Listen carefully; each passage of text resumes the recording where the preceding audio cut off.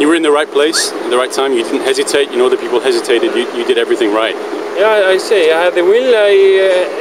Something happened. Everybody brake. I come out of the roundabout clear, and I just put my head down, and I saw my chance there. And this pays you back for lots of hard work in the last 2 weeks. You know, a lot of pain and suffering over not climbs. only the last 2 weeks. It's been a good preparation since the end of June.